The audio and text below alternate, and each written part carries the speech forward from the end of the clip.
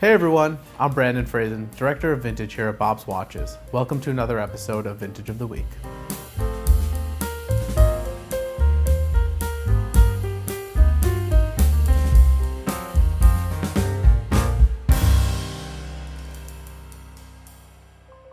For this episode of Vintage of the Week, we have a beautiful Omega Speedmaster Professional reference 145.012-67, which is powered by the legendary caliber 321 movement and represents one of the most compelling options for vintage Speedmaster collectors currently available.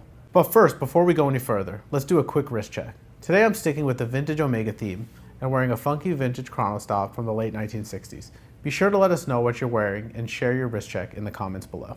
Now back to this week's watch. The Omega Speedmaster is arguably the single most important chronograph of all time. Originally launched in 1957 as part of Omega's trio of purpose-built professional watches, the Speedmaster has remained a constant presence in the brand's catalog ever since. It holds the distinction of being the first chronograph with a tachymeter scale on its external bezel rather than being printed on the dial. This design was ultimately adopted by countless other watches, including the Rolex Daytona, but this highly practical design first originated with the Omega Speedmaster. As for the reference 145.012, this model was only produced for a few short years during the late 1960s from approximately 1967 to 69, and it was the last vintage Speedy to use the legendary 321 movement. Part of why the caliber 321 is so important to collectors is because it was the original movement used for the Speedmaster and was in the watch that became flight qualified for NASA. In fact, the 321 is so important to Omega's legacy that the brand even revived it and uses it to power some of the most premium Speedmaster models in its current catalog.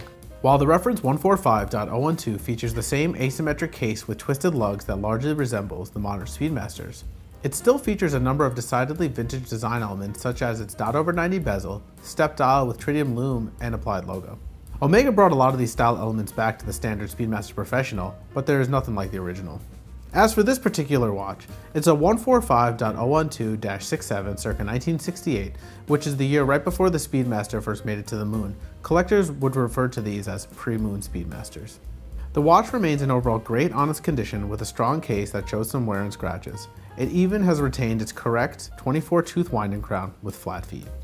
The Speedy comes directly from the original family and it was clearly taken care of and loved over the years. The original .90 bezel, which can often be missing on surviving examples of the reference 145.012, is not only still here, but it's in overall great condition with some wear, which is pretty normal for a watch that's over 50 years old.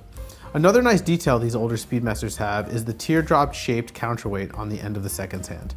It's the small details that really gets me excited about vintage watches, and when looking closely, these Speedies are full of them.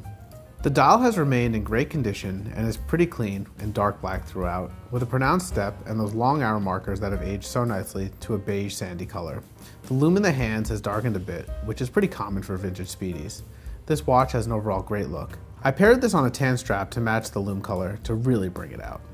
The Speedmaster is one of the most iconic watches of all time and to me can have a place in anyone's collection. In my humble opinion, it's the Omega to have in your collection.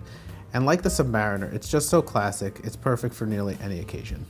This 145.012 checks a lot of boxes if you're looking for a watch with a lot of character.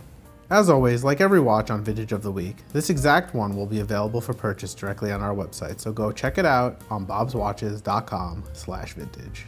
And don't forget to check back next time to see what standout vintage watch we'll be featuring then. Bye!